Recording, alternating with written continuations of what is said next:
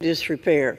That's a reality we face if we don't grasp the reins soon and stay in a period of catastrophes, one of which is an open southern border and the mass. Thank you, Mr. Speaker. Mr. Speaker, as our nation faces a myriad of catastrophes, one of which is an open southern border and the mass migration of illegal aliens, Washington's fiscal house sits in utter disrepair. That's a reality we face if we don't grasp the reins soon and stamp out wasteful spending. Our nation will suffer serious consequences that will continue to compound. Not a penny of taxpayer money should be directed to frivolous spending binges overseas while the southern border is sitting wide open. We should take care of our country's needs first. American families and hardworking taxpayers across the nation demand that action be taken to cut spending, restore fiscal sanity, and get our country moving in the right direction. Mr. Speaker, I wholeheartedly agree with them, and I've taken action to restore fiscal order in Washington. To cut wasteful spending and protect taxpayer dollars from rampant abuse, I've supported common sense amendments to the ongoing fiscal year 2024 state foreign operations and related programs appropriations package. These amendments slash funding for the United States Agency for International Development by half, transfers millions of dollars from the Peace Corps budget to the spending reduction account, eliminate millions in funding for the Global Environment Facility Fund, and prohibit funds from being used to implement the Paris Climate Agreement.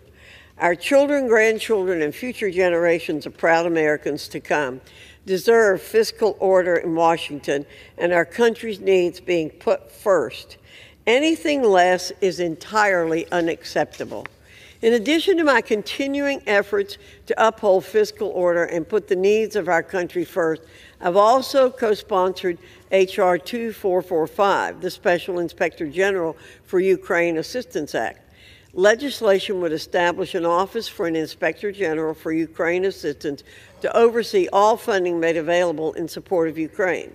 Specifically, this legislation requires the President's nominee to serve as the Special Inspector General for Ukraine assistance to be confirmed by the Senate.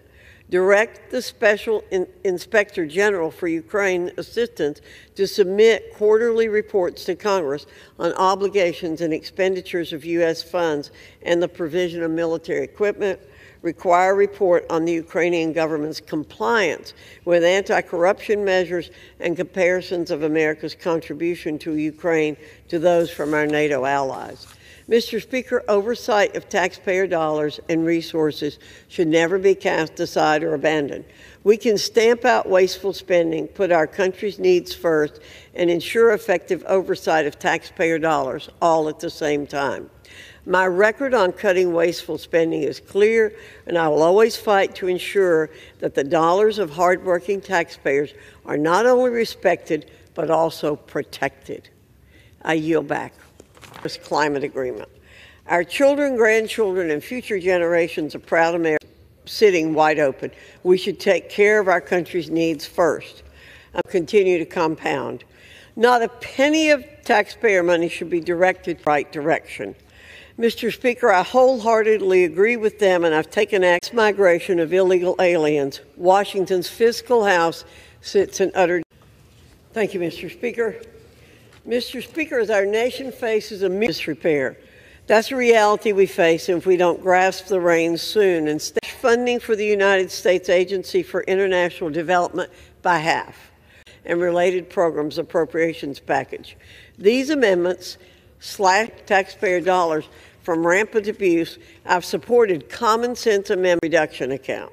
Eliminate millions in funding for the Global Environment Facility to restore fiscal order in Washington. To cut wasteful spending and protect